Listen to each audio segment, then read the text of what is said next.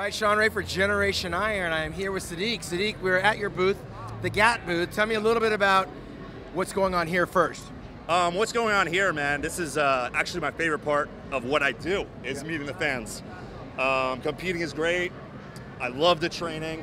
I hate doing photo shoots, stuff like that, but I love inspiring and meeting my fans. So people are going crazy about GAT. We got a bunch of new products. I'm very happy. All right, let's talk about the business of physique and all of that good stuff. How did it go for you?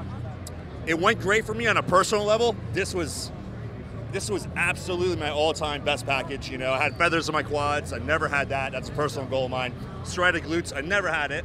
My back came up tremendous. My conditioning was tremendous, but I got 7th. Yeah. So it was also the worst place in my life, but the happiest I've been because I was able to accomplish so many things personally. Well, and that's the whole thing. A lot of people think that you have to win to be relevant. You are actually making this into a business. Yeah.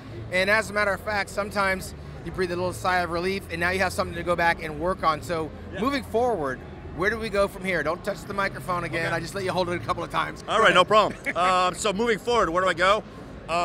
The same way I always go, man. It's bodybuilding. It's not body subtracting. It's not, you know, removing from your body.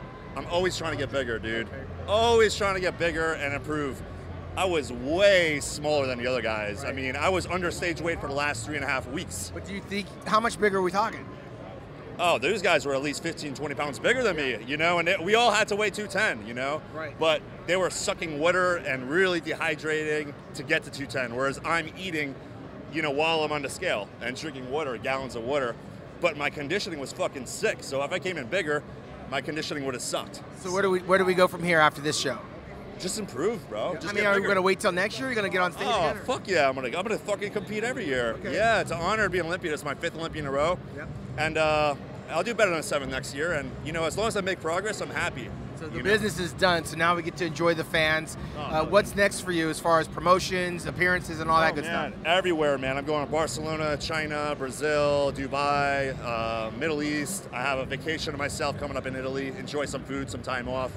But I'm one of these guys that love the gym. So like I take off 1 month and then I prep for 11 months. And I might not have a show in mind, but I always do the Mr. Olympia no matter what. Well, you got the right mindset. So there's really no taking time off. This is what you thought it would be.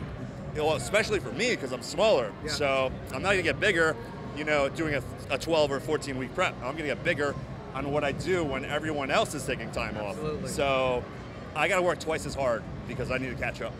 Spoken like a true champion. This guy's not defeated at all, doing the business here at the Olympia Expo. We got the finals coming up for the men's 212 and open tonight.